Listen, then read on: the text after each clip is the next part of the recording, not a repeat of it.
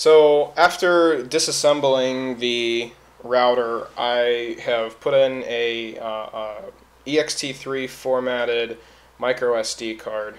To use it, you go into the USB application, go into the download master, and click there. This will do whatever magic it needs to do to make the download tools available. And then you'll be able to download directly onto the SD card, apparently. So we've got the download master available right now. We're going to go into it. Maybe, if I can remember the password that I used. Yep, I think that was it.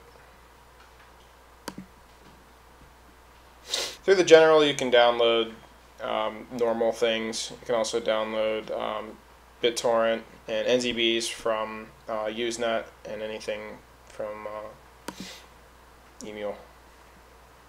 There you go. There's your options. I'm not going to download anything at the moment, but it will download onto the SD card or any other USB device that you've installed the download manager to. Seems like this is just taking a little bit of time. Maybe everything is running off of the SD card.